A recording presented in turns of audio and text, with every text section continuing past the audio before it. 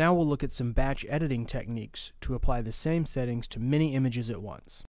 Starting with the image and settings we had in the last video, we'll go to the Edit menu and select Copy Image Settings, or just press Ctrl-C on your keyboard, or Command-C on a Mac. Now we'll select another image out of this series, and go back to the Edit menu and select Paste Image Settings, or press Ctrl-V or Command-V on a Mac.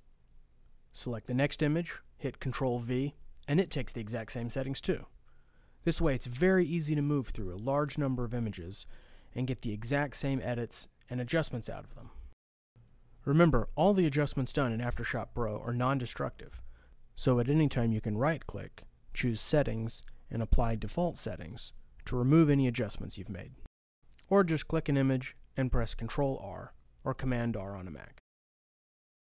Copying image settings like this will copy all of the settings on the main layer. Now, let's see what happens if you have more than one layer. Double-clicking to zoom in shows that a bird found its way into our photo. We can remove him easy enough by creating a heel and clone layer and then putting a heel circle right on top of the bird. Instantly he's gone. Since that bird probably isn't in our other photos, we don't want to paste that adjustment layer onto those photos. Ctrl-C is smart enough to do that for us. But if we did want to copy adjustment layers, we could click on Edit and copy Selective Image Settings, or Ctrl-Shift-C. This dialog appears, and at the bottom you can see all adjustment layers applied to your image. Check the ones you want to copy, or leave them unchecked to just copy the settings off the main layer. Then just select an image, press Ctrl-V, and all those settings get pasted.